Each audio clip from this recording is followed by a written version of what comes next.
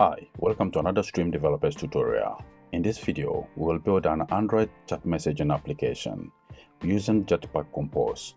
We will use the Stream's Chat SDK for Android to build a chat messaging application that supports offline mode, reactions, message attachments, threads and replies, and more.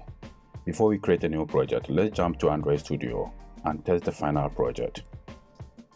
From the toolbar, I have already added a device to run the app on. You can see here I have selected Motorola E32. Let's move to the play button and click Run App. You can see now the app is initializing.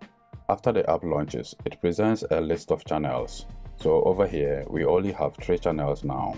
You can search through the channel list and also perform actions such as swiping to delete. Once you tap any of the channel list items, we go to the messages list.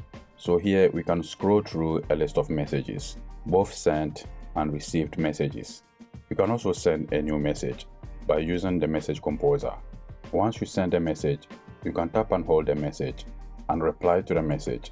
Create a new thread reply. You can mark a message as unread. You can copy it, edit the message, or pin it to chat. On the top side of the message actions, you can see we have these icons for sending reactions. On the left side of the message composer, you can tap the lightning icon to send instant and jiffy commands. You can also use the attachment icon to send media attachments such as videos, photos, images, and documents. So this is basically what we are going to build in this tutorial. To download and test the final project yourself, you can go to this GitHub repo, Stream Tutorial Projects, and go to the folder Android Compose. Over here, I have the project in the folder Android Chat. So you can clone it from this repo, run and test the app yourself. So in this tutorial, we will create a new Compose project in Android Studio. Then we will install the Stream Chat SDK and configure it to work with the Android app. I will show you some basic customization options. And finally, we will test the app. So let's go back to Android Studio and create a new project by going to File, New, and selecting New Project. Under Templates, we will leave the option as Phone and Tablet and select Empty Activity and click Next. Let's give it a name and save it to a location. So we now have a starter Compose project in Android Studio. What we need to do next is to install the Stream Chat SDK for Android. We are going to install the SDK as a dependency. In the Compose project, we can add dependencies in the Gradle scripts folder. So let's expand the Gradle script. Over here, we are going to add a dependency in build.gradle.kotlin. You can see we have 2 build.gradle files. We have the one that has parentheses project and the name of the app. Then we have the one in parentheses module app. So we select the one that has app and scroll down to dependencies. Over here, I'm going to add the following. So we add Stream Chat Android Compose as a dependency and also add a support for offline mode. We also add a support for material icons. After we add these dependencies, we need to sync the Gradle file.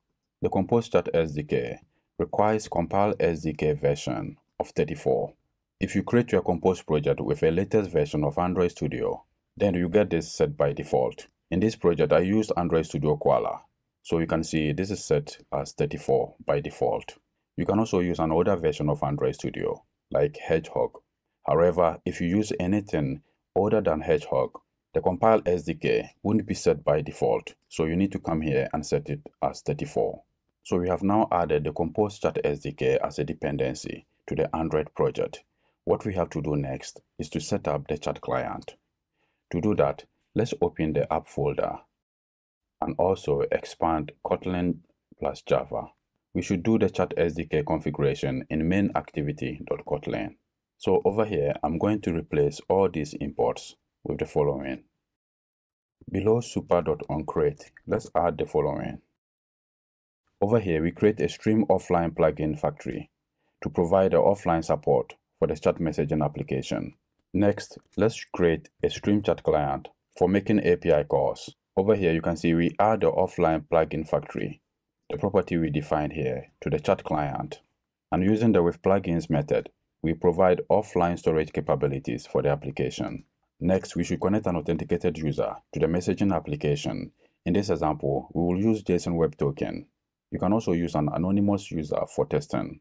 For more information about authenticating the user, you can check the token and authentication section of our documentation. So first, we should create a user object over here, consisting of an ID, name, and avatar. Then, over here, we will add a connect user function and pass instance of the user with a hard-coded token. So for a real-world application, the token should be generated from your backend. For example, when users log into the application or when they sign up for the first time. You can also find more information about token and authentication in our documentation. I will add a link to the description of the video. Next, in set content, we want to display the UI of the chat messaging application. So here, let's remove the default theme and add this property to observe the chat client connection state. Next, we will use the SDK's chat theme to present the list of channels. So over here, we render the entire channel list screen, consisting of title of the screen. We set the screen's header to true, and also use the start activity method to present the list of messages once we tap any of the channel list items. The channel activity is mixing, so let's create it in the next. Also, once the app is launching, we display the text initializing. To be able to use the app to chat, we need to add another screen, which is the channel screen. So let's go to File, New, and select Compose. Let's add an empty activity. Then we call it Channel Activity and save it. In our new channel activity, we will add the following imports. I'm going to resolve this later.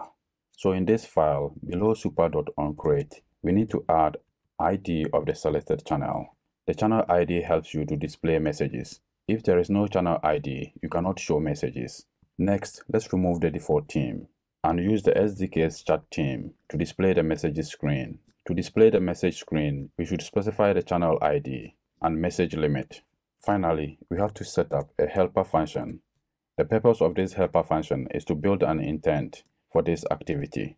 So that is everything we need to do to build a fully functioning chat messaging application with Compose using the Stream's Android Chat SDK. From the toolbar, I still have the device set as Motorola E32. So let's run the app again. You can see here it is now initializing, and in a moment it will present the list of channels. We can tap any of the channel list items to go to the messages list, and over here we can perform all the message operations as we did earlier.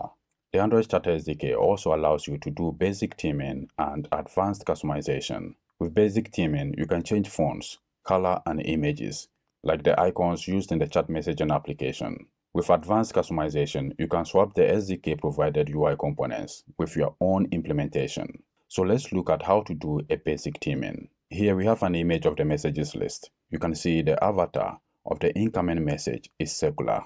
We can modify the circular avatar with basic theming so that we use a rounded rectangle instead of clipping it into a circular shape.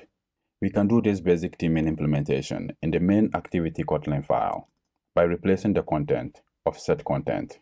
Let's fold set content and replace it with the following.